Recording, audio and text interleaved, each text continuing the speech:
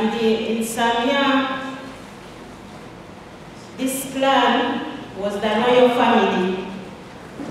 So Bishop was from a royal family. And if it was in Teso, you would say the Emory family. It's just because this clan has not been coming out so much to be recognized like it has happened in the rest of the country. But that's the clan where he was born. He was born 92 years ago, like many of you have read and have heard. His dad was called Domenico Manyuru, and his mom was called Maria. They are now all the late.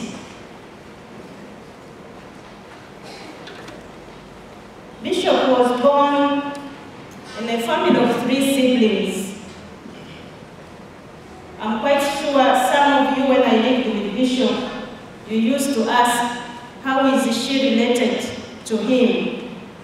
Some called me a niece, some called me a grandchild, and so on. Bishop was born in a family of 3 siblings. His brother was called Benito Musungu, and that was my grandfather, the father of my dad. My dad is here, if you can stand up for recognition.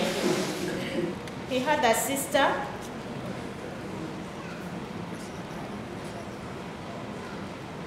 He had a sister who followed my granddad, and then Bishop was the last born.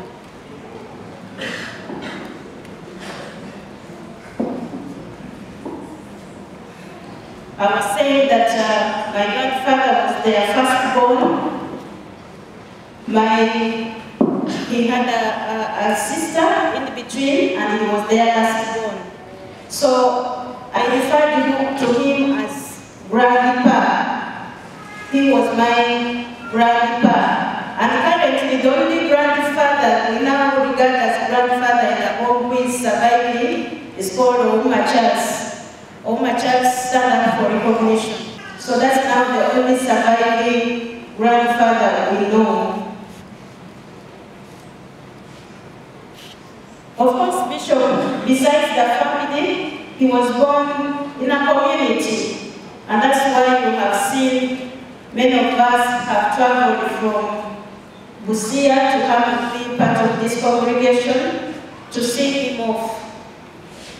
We would have loved even to be here in larger numbers, but because of the distance and because of difficult means of transport, some people are not able to come.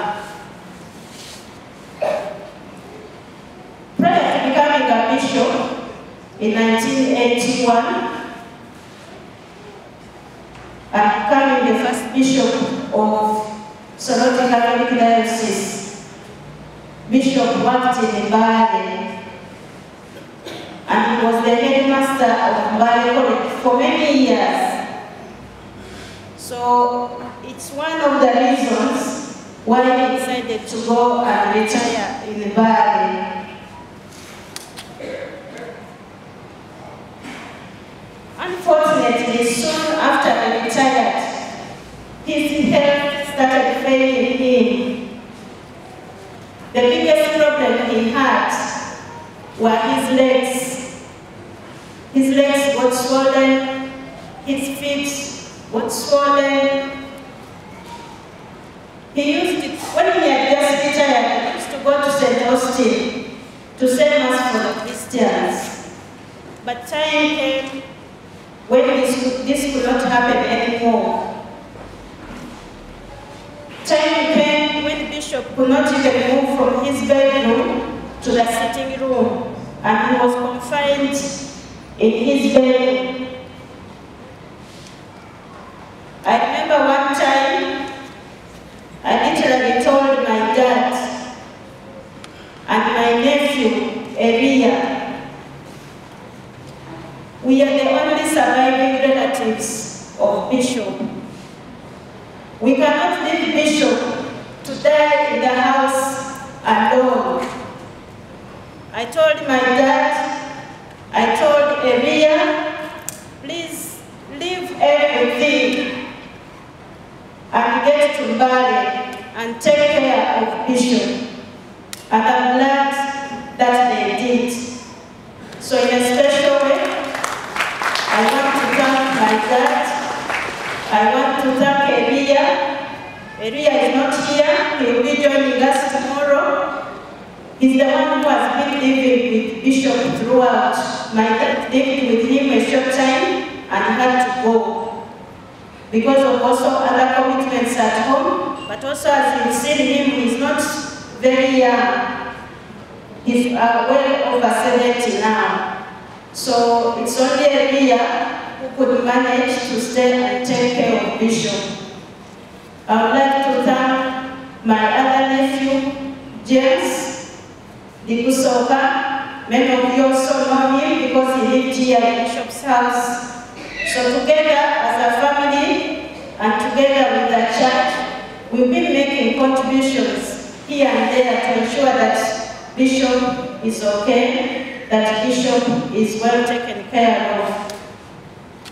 I would like to thank the Christians from Busia, all